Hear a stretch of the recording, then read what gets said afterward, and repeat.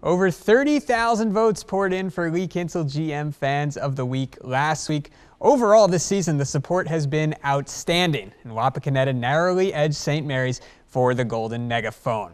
This week, we've got 5 schools competing for the honor, so without further ado, let's unveil this week's Lee Kinstle GM Fans of the Week finalists.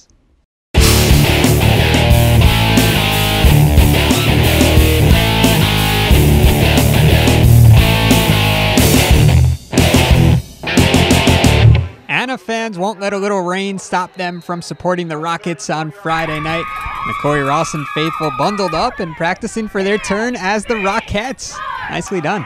High fives all around at Marion local fans taking in the big volleyball match against St. Henry. Some future Panthers watching Parkway on the gridiron. And finally, Van Buren, a little silly string to help decorate their student section. So those are your finalists. Now it's up to you to vote. Go to WOSN.TV and click on Lee Kinstle GM Fans of the Week. Vote as often as you'd like. Polls will remain open until 5 p.m. on Saturday. I'll reveal the winner of the Golden Megaphone on the Sports Report that night.